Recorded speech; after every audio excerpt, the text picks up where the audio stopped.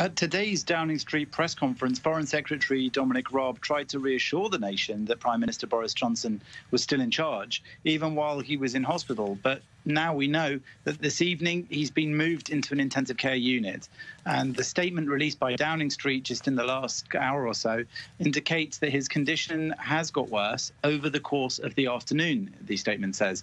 At around 7 p.m. local time, the Prime Minister's medical team therefore decided to move him into that intensive care unit. And he has, we've been told, asked for Dominic Raab to deputise for him. That means that Mr. Raab will not become temporary prime minister as such, but he will now have decision-making powers where if he needs to make any decisions while Boris Johnson is incapacitated in hospital regarding the coronavirus or indeed regarding national security, he will have that role. And as you say, there will be some suspicion among people in the nation that Downing Street wasn't entirely transparent from the moment that Mr. Johnson was admitted to hospital for what they called routine tests.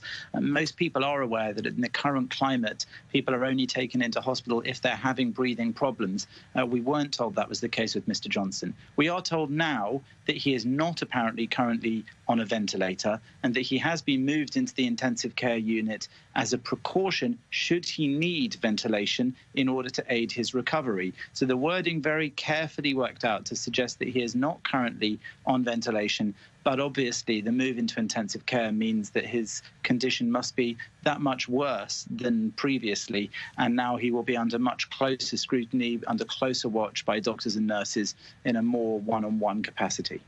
And Jonathan, it's just 24 hours since the Queen told the British nation to show self-discipline and resolve in the fight against the pandemic. How is the country showing its support for the Prime Minister given this latest development? Well, there's no getting around the fact that having a Prime Minister in intensive care is quite a big deal at the best of times, and these are currently not the best of times by anyone's reckoning.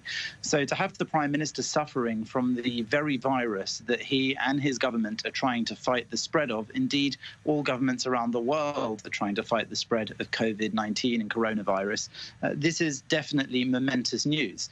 Now, we currently are told by Downing Street that Boris Johnson is not on a ventilator, that he is not currently having that sort of intervention. That's quite a big deal, but that doesn't mean that he isn't on oxygen. He probably is, though that hasn't been confirmed. And indeed, his condition is quite severe. So this is something of a warning for the whole nation. Boris Johnson is in his mid-50s. He's somebody who isn't known to have other medical conditions, though perhaps he is classified as obese or overweight, which is a risk factor for those who can get coronavirus and might mean that some of them suffer worse.